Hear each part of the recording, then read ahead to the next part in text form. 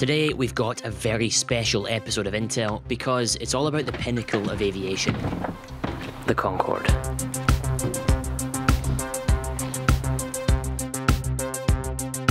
British Airways Concorde, the first supersonic passenger airliner to fly with more than twice the speed of sound. First, best, and fastest.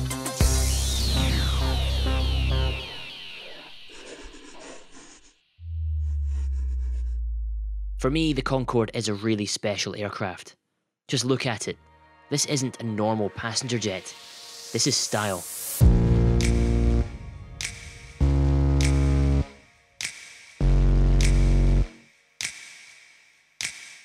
It looks different because it was. It flew at twice the speed of sound and at more than 11 miles high. And it did so in the 1970s, just a few decades after jet aircraft had first taken to the skies. To think that flying like this was possible in the 70s and now there's nothing like it is just incredible. Here's something you wouldn't see on any other passenger aircraft. You've got your Mach meter that passengers could see, telling you how fast you're going, and people would applaud when it got to Mach 1, Mach 2.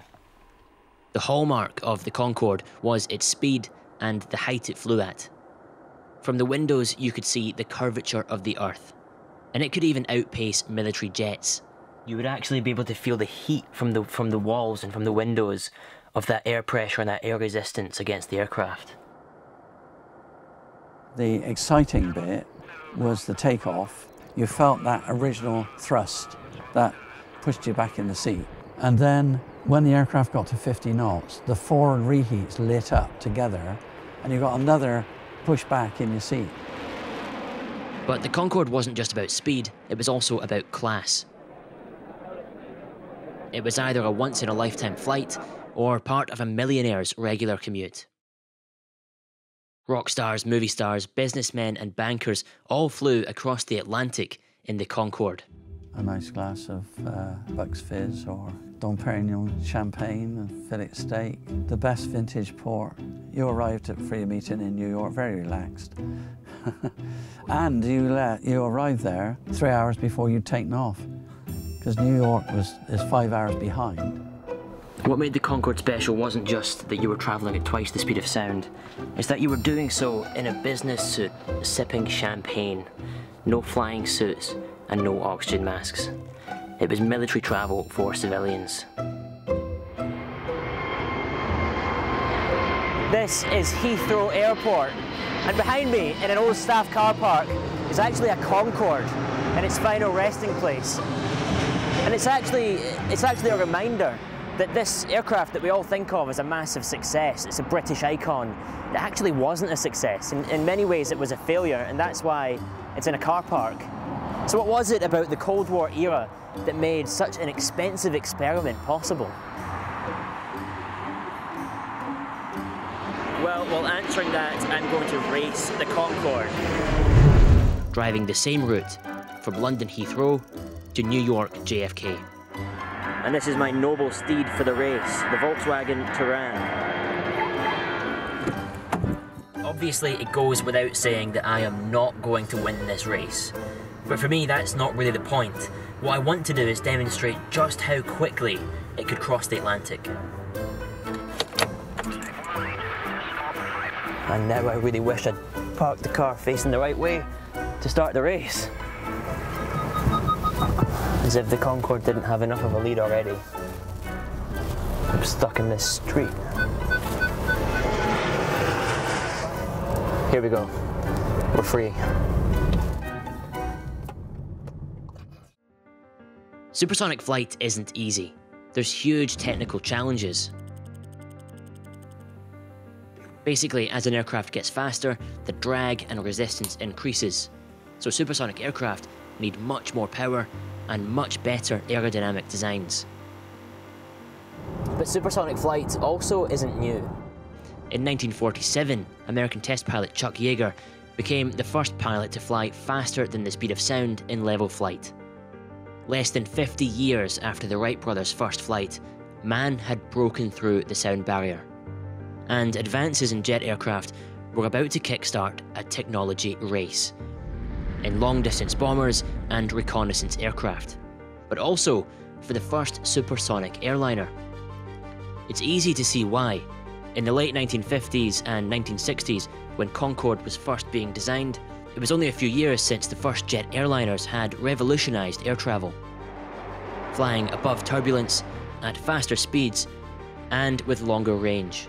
Supersonic flight promised to do the same again, getting to destinations quicker and flying higher still. In some ways, it was the next logical step.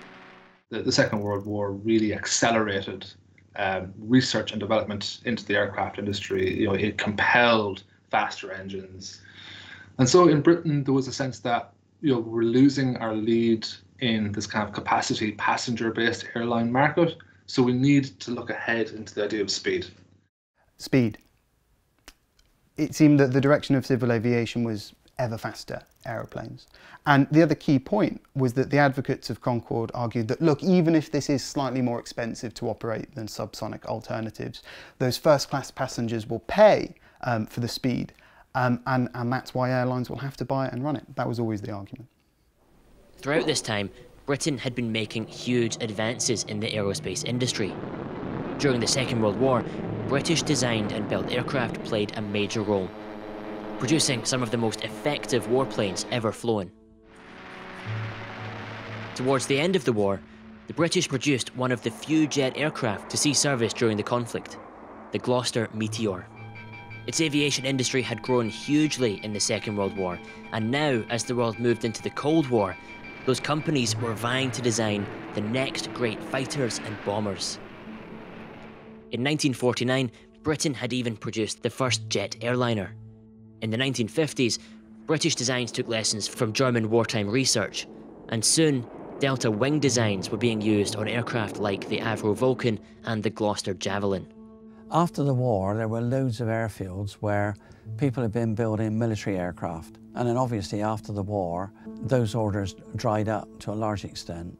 So people started to try and use aircraft which had been designed for military applications for civil. The next decade ended up being largely an era of cancelled projects and bankrupt companies. In 1957, a government white paper stated that all manned aircraft would be replaced by guided missiles by as early as the 1970s. At the time, air combat would have been between high-flying bombers carrying nuclear weapons and interceptor fighters trying to stop them. But the paper anticipated a stark change. With the advent of the surface-to-air missile. Later that year, the space race would hot up as Sputnik was launched into orbit, proving that soon, nuclear weapons would be able to be launched on missiles too. Numerous aircraft were cancelled prematurely, most of them supersonic designs. The English Electric Lightning was spared, but only because it was too far along. It would become Britain's only ever UK-designed and built Mach 2 capable fighter.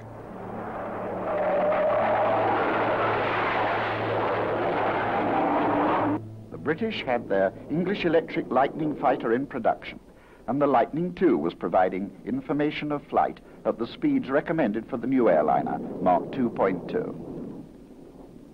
The cancellation of aircraft projects continued into the 1960s. Companies were amalgamated, there was political infighting, and expensive supersonic projects were axed. Like the TSR-2, a strike and reconnaissance aircraft that would have dashed in under the Soviets' radar to deliver nuclear weapons. The companies, they would lose their patience because they were being offered different specifications all the time. There was different competing interests from the branches of the military. There was industrial pressures, there was political, depending on whoever was in government, whoever was in a ministry, the policy could be rapidly different. I mean, what we now know is that the aircraft industry is heavily capital intensive, so much so that we really, in the world today, we only have a handful of aircraft building companies. So at the time, that wasn't necessarily recognized. I think a really important part of the story is that this is a tragedy of strength. That it is precisely because Britain has this difficult role as being a scientific world leader, but not really on the same scale as the United States. That it has these incredibly ambitious projects to try and leapfrog the US that ultimately fail. So it's that mix of strength and too much ambition that can only come from strength that I think leads to tragically cancelled projects and commercial failure. So right now in the Concorde, you'd probably be having your drink service. You'd have seen your menu for the in-flight meal you're going to have, your 3-course, 4-course, whatever it was, dinner. And I'm in the miserable rain just outside of London. A year before the government's white paper cancelled a number of supersonic aircraft, it had set up a Supersonic Transport Aircraft Committee. Its goal was to develop a supersonic transport design and find partners to build it. One area new missiles couldn't affect was civilian aviation. The early studies of a supersonic airliner had been ongoing for a number of years already. But advancements in the slender delta wing design was changing aircraft companies' understanding of what happened at supersonic speeds. The 221 will help to investigate aerodynamic properties and handling characteristics of the slender delta. We used the Ferry Delta II as a test aircraft that we converted with a delta wing, high pressure hydraulic systems, tall landing gears, and we used that for a flight test aircraft. Work began on finding partners for what was sure to be a hugely expensive project. France and Britain decided to team up. It was a political decision and marked the start of the biggest international air project since the Apollo missions.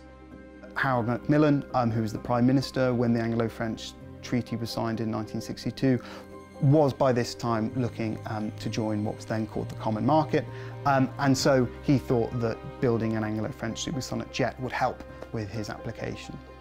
It didn't, of course, but that was the idea. It was this binding agreement that perhaps was the only reason the aircraft wasn't cancelled. The development project was negotiated as an international treaty between two countries, rather than a commercial agreement between companies, and even included a clause imposing heavy penalties for cancellation. A draft treaty was signed on the 29th of November 1962. We had to learn French for a start, which was very interesting. And obviously the French were working in millimeters, we were working in inches. The French would do all their drawings in millimeters, and they would put the inches in brackets in conversion. So every drawing on the French had the millimeters and the inches. Our drawings had the inches and they had the millimeters in brackets afterwards. The experience gained from those cancelled supersonic military aircraft would come together into a new breed of airliner.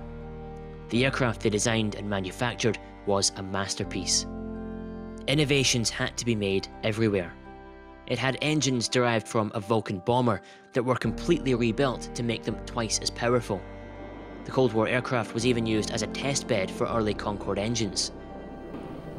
Subsonic operation of the engine air intake system has been investigated with this Vulcan, modified as a flying test bed for the Olympus 593. The wings took months to research and design. They had to reduce drag, but also provide enough lift at slow speeds. The slender delta wing generated a vortex on the upper surface. And because of the high angle of attack needed for landing, the whole nose moved. We had good engineers. We had excellent engineers. We had dedicated people working long hours and determined to succeed. You're not just saying that because you were one of them, are you? Of course. Airlines were initially impressed, agreeing to buy the new jet. With so much innovation, how could the Concorde not be a success? Well, money. It was costing much more than airlines were willing to pay, and the economics just didn't add up. I mean, even in the mid-1960s, the British Overseas Airways Corporation, the sort of precursor to British Airways, told Whitehall that, look, this is going to be considerably more expensive than the subsonic jets that we already have in service. So it was pretty much always obvious from the airline's perspective, even the British Airlines perspective, that this thing was not going to be able to operate commercially. So why didn't they cancel it in the mid-1970s when it was very clear that subsonic jets were going to be the future? It would have been very difficult for the government to cancel Concorde because they had told the British public for so long that it was going to be a commercial success. The cost of supersonic flight and rising fuel prices meant that airlines couldn't make a profit. This, coupled with environmental issues and concerns about sonic booms over land, meant that few flight paths could even use the Concorde's speed. Airlines that had agreed to buy the aircraft slowly pulled out, leaving just the UK, France and Iran. All three likely stayed in because of political reasons. The Concorde Treaty that had been signed by the UK and France meant that neither country could pull out of the project.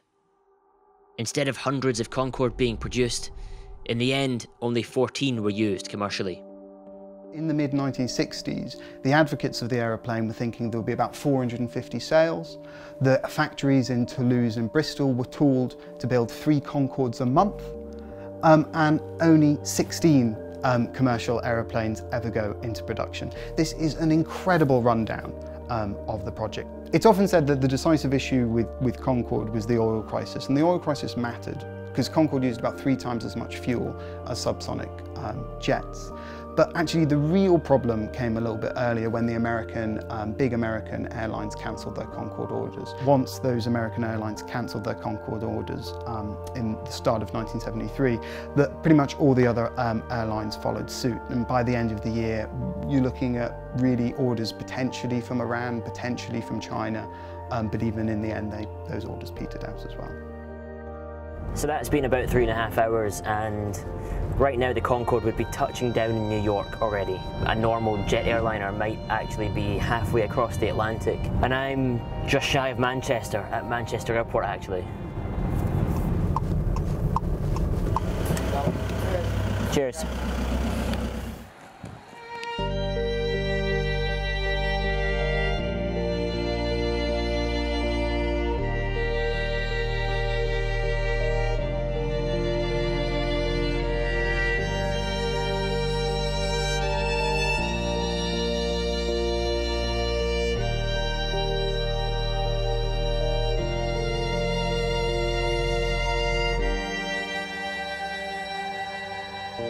The Concorde was a masterpiece, made possible by huge advances in the aviation industry, driven by the Cold War.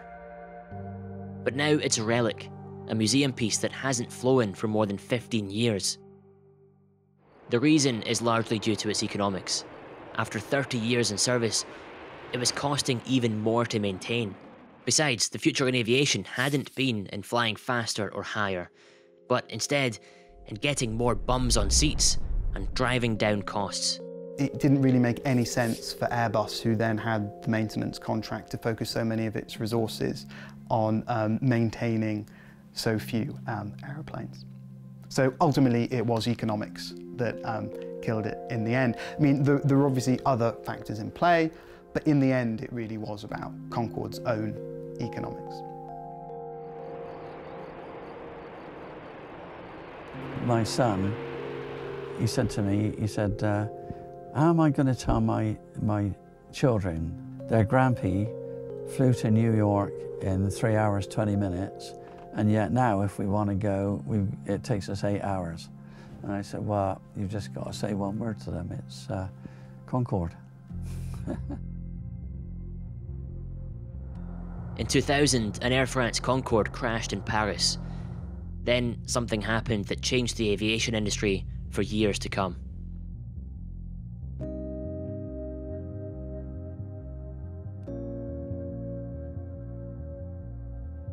A lot of the bankers, time was money to them.